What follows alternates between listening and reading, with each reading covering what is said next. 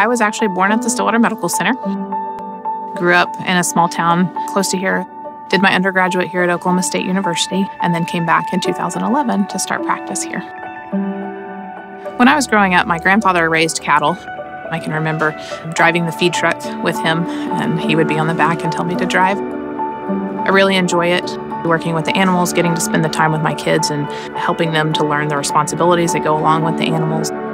Just being able to spend time with them and have it be quality time. I think that my role in agriculture definitely prepared me for the medical field, learning about the life cycle and the importance of preventative health, interacting with people, learning how to educate people. That certainly is something that we do every day in the office and in the hospital.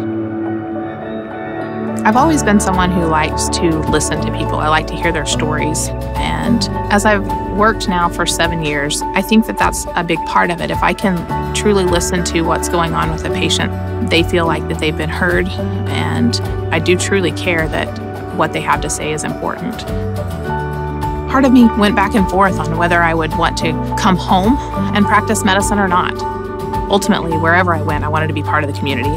I realized that I could get so much of the technology, collaboration with specialists, and many of the other things that I could have done in more of a metro setting, but I could do it here.